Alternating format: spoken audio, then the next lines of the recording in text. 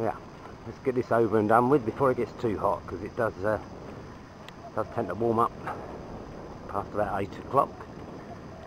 So you know, I'm no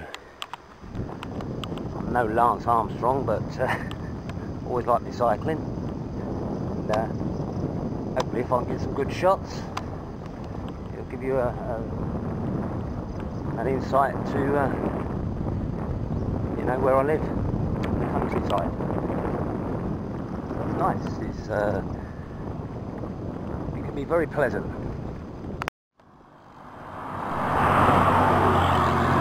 Okay, I'm not sure if you can hear me. A lot of traffic. There's a lot of wind. I'm not sure what effect the wind's going to have on the microphone, but hey, you know, if you don't give it a try, you never know. So I'm coming up to the, I call them the Twin Lakes, across the main 221 Pacifica. These are actually man-made lakes. I'll stop in a minute. At the end of this one here, there's a dam that they built. So I mean, they're very dry at the moment. They're normally you normally can't see the tree trunks. 1 minute, I'm just going to pull over here.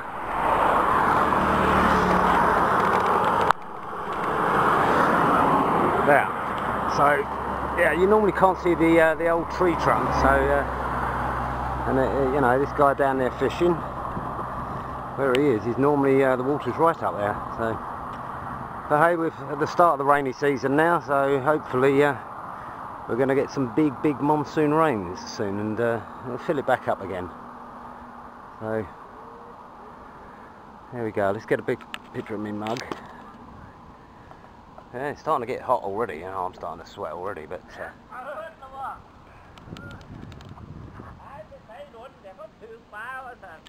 what do you cup?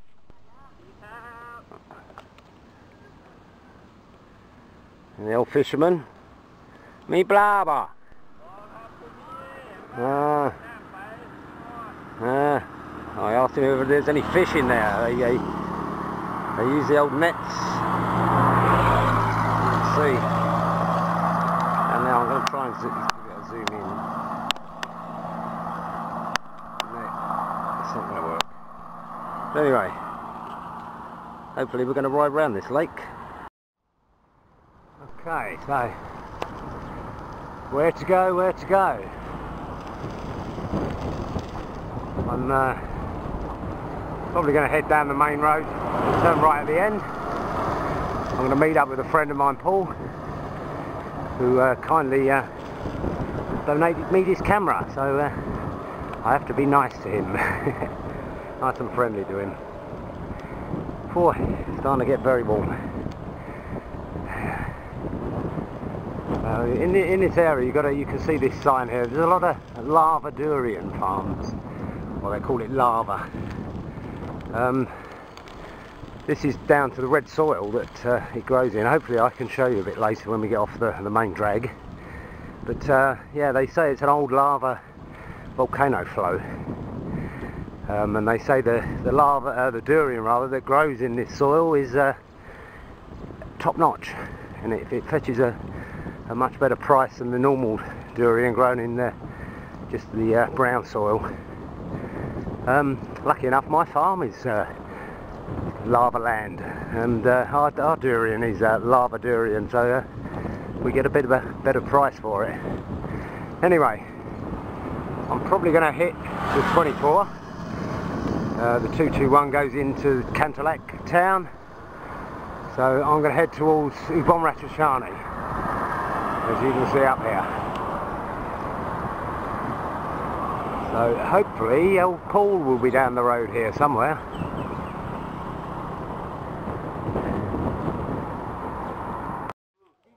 Well, we stopped for a coffee. It's getting very hot now.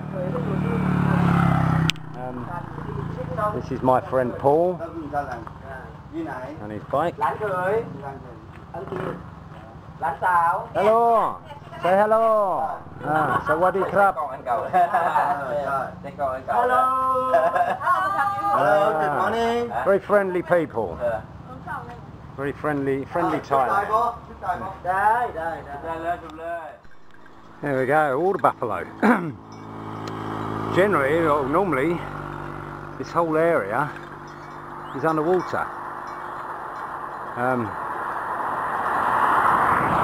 Like I was saying earlier, this over this side of the road, they actually built a dam. Bloody traffic. They built a dam at the far end there. Hopefully I'll ride there one day and show you. And basically when it rains in the monsoon season, the whole area floods. I've even seen the water up near the road here, nearly over the road. So it gives you an idea of how much it does rain when it does rain. So yeah, lots and lots of buffalo. I'm really not sure why people still keep buffaloes. I mean, in the old days, they used to obviously use them for the horses, the carts, to pull the carts and to plough the fields. Obviously, in modern times with tractors, they're not needed. From what my wife was telling me, they're just people keep them just, you know, for nostalgic reasons, you know.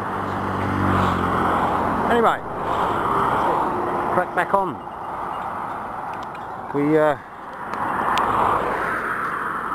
We're up at, I don't know if you can see that, we're up about 37 kilometres so far, so I'll give you a look. So we've done a few miles. My battery's actually run out, so that's why I didn't do a lot of videoing on the cycling. So I managed to get a hold of some cheap ones, which probably won't last very long.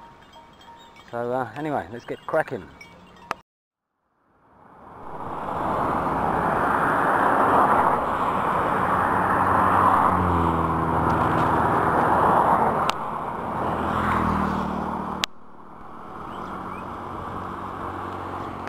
Okay, well I've stopped at the edge of the lake here, at the fish market. Oh, I say a fish market, it's like basically fish stalls. Again, I'm sorry about the noise of the traffic. This is just off the main road. I'm pretty sure they don't buy these fish here because they're not going to be big enough. But they dry them in the sun-dried fish, and they are quite nice, believe it or not. Okay, let's go and have a look around a few of the stalls. Yeah, I think the fish. The water's gone down so far, I think the fish have been depleted.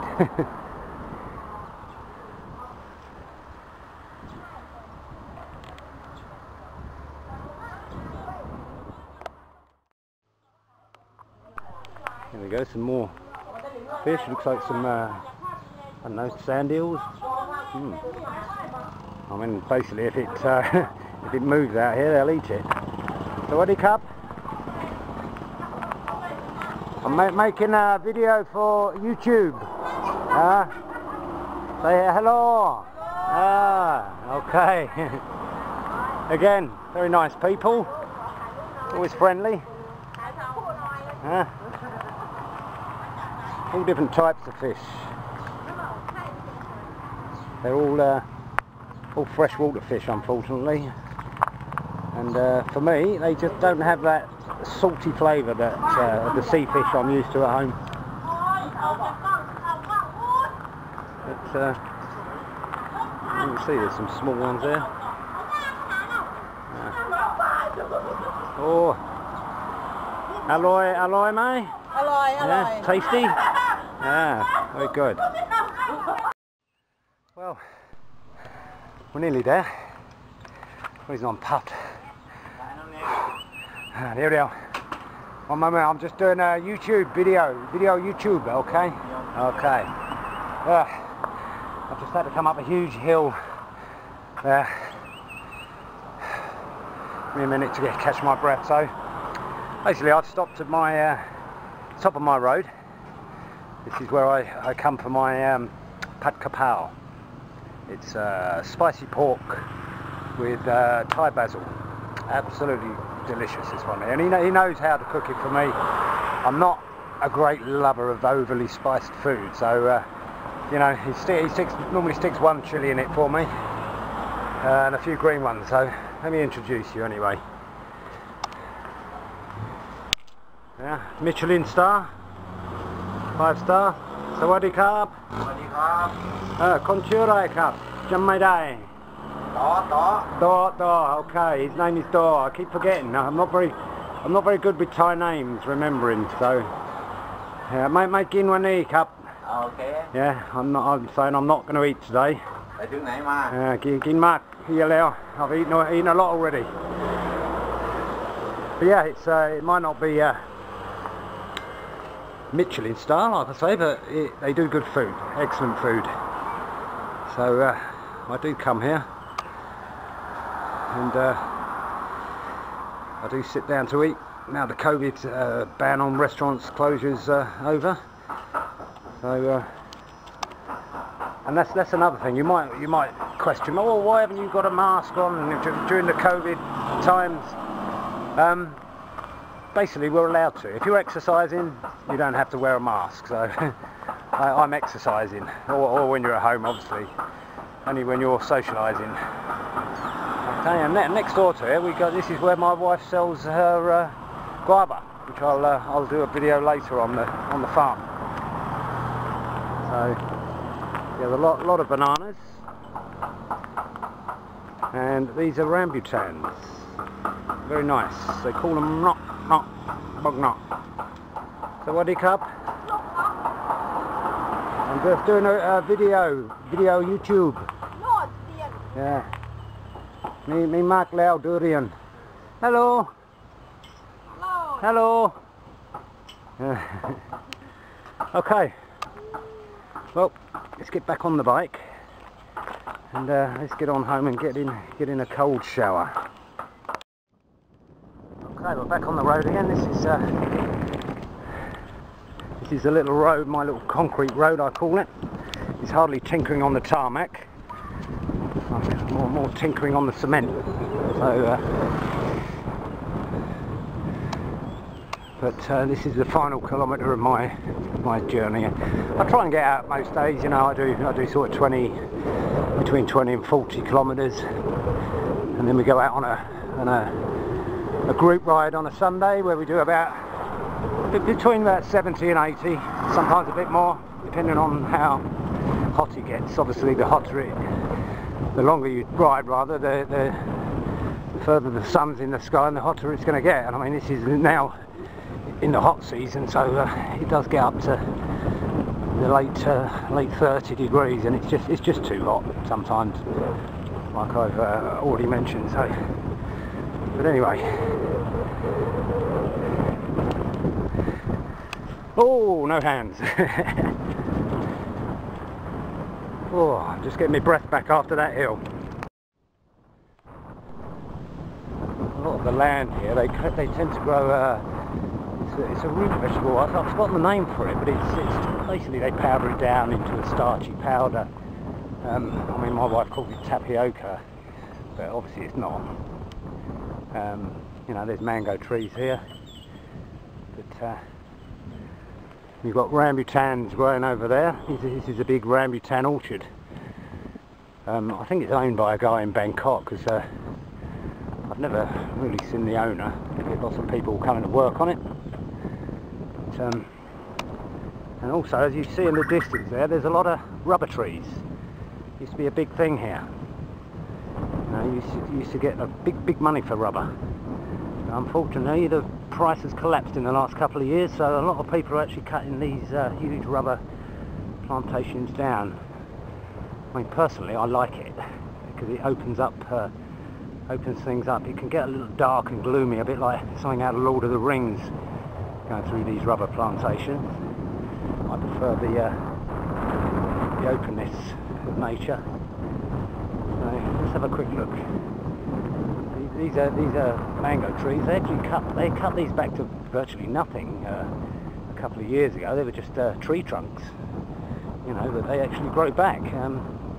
It's just a way of rejuvenating the mango trees, I think. But anyway, let's slow down. Let's take me pedals out there, my feet out of the pedals. Yeah.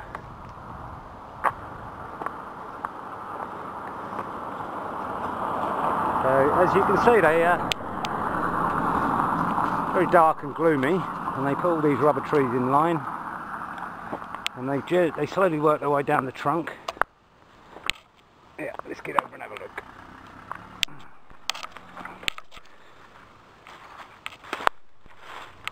There we go.